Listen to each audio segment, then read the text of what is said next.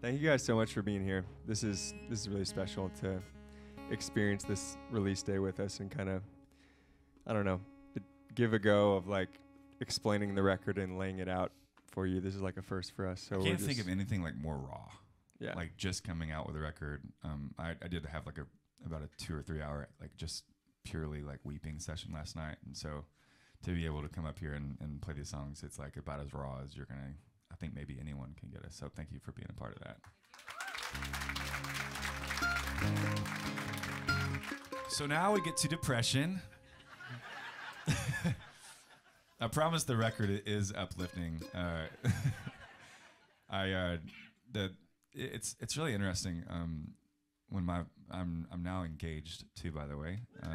Brian just had a baby, so the next record is going to be about just pure bliss.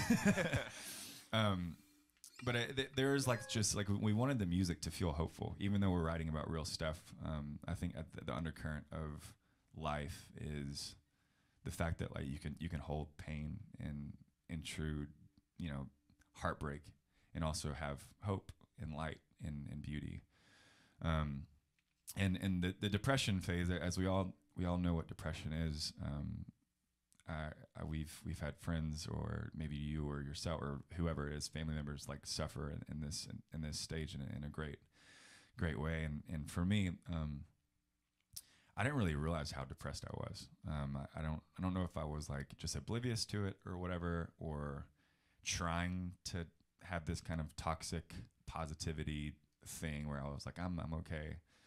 But it wasn't really until I was kind of on the other side of it that I realized how bad it was for me. And we wrote this song kind of just thinking about how you can be really angry and mad at a human being like my ex or whoever it may be for you, but also like want the best for them, in a way that's like, man, this really sucks, but like now that we're here, how can I address this in a way, and again from a posture of like forgiveness and empathy. And I kind of went back and like kind of gave my one final like grand gesture, like we're gonna save this thing, and kind of got beat down a little bit and during the conversation. And I tried to drive back home where I was living at the time, and had this like major panic attack. I had to stop the car and get out. Called my mom, and she said, just stay right there, I'm gonna come get you and stuff. She's like an hour away. And those moments like that happen in your life, you just never forget. So we kind of wrote that about holding that space for this, like, man, this is really tough, but also wanting the best for another. So this one's called Only Want the Best for You.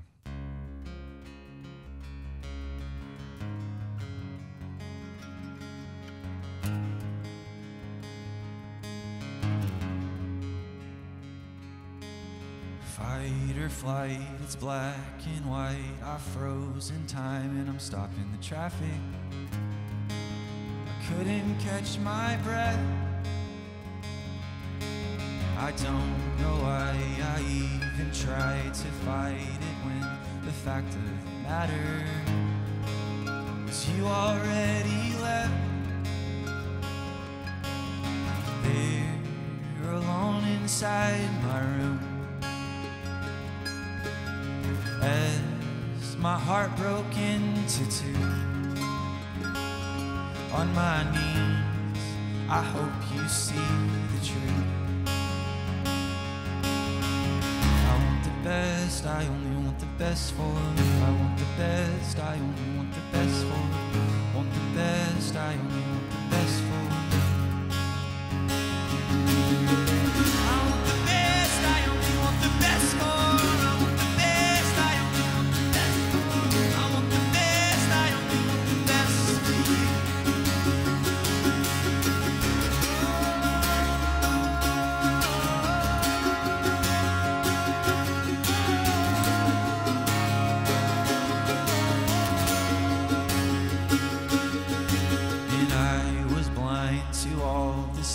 I cried my eyes out when I told your papa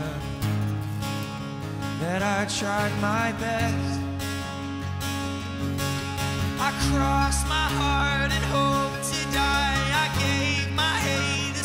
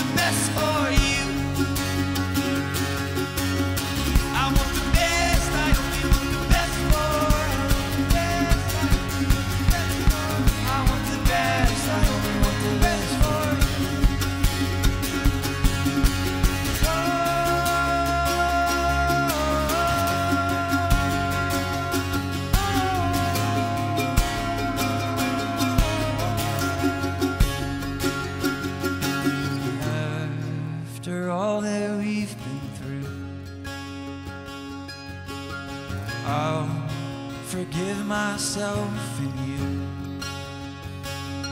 and I hope that one day you can too.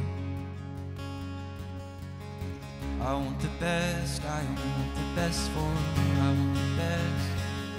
I want the best, I want the best for you. Y'all let me sing that. I want the best, I only want the best for you.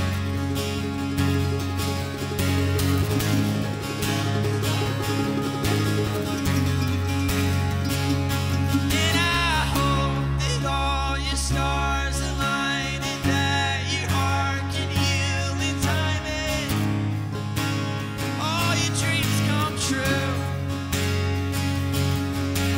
You should know the heart you broke just didn't want to let you go, and that I only want the best for you.